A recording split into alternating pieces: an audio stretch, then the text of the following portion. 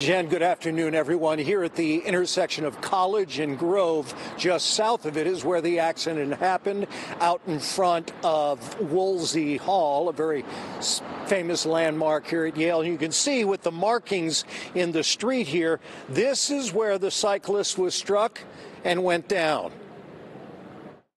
Just after 5:30 Sunday afternoon, when it was already dark, 79-year-old Stephen Redeker of New Haven had just crossed through the intersection of Grove and College, heading southbound on his bike. This time he was struck by a black vehicle.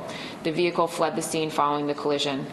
The victim suffered serious physical injuries resulting from the collision. We've obtained numerous videos, and we've taken still photos from those videos, and we're still gathering additional video footage of the vehicle and the vehicle fleeing and the path of travel of the vehicle after the accident. The accident occurring within about 100 feet of this sign reading "Bike Route, Share the Road." We were all shocked. He runs the Towers, which is home to over 300 residents in a complex where Mr. Redeker lives. He's been here for a few years, and he has been the person who actually recently ran for an election, and he won one of the elections, so he's now considered one of our resident advisors. It remains unclear what color clothing Redeker was wearing and if it had any bearing on the crash. We're not going to be able to release that information right now. As of this morning, Redeker remained in critical but stable condition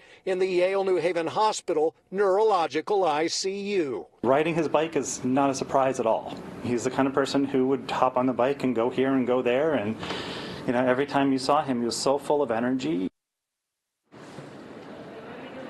Police say that they do have at least a partial license plate. They're able to create quite a few still pictures from surveillance video provided by Yale University, and they're looking for a black SUV or truck, likely with damage either on the front right quarter panel or somewhere on the right side of the vehicle. If you can help, call New Haven Police. Of course, we're praying for you, Stephen Redeker. We're live here in New Haven. Tony Terzi, Fox 61 News. All right, Tony, thank you very much. And we are following more.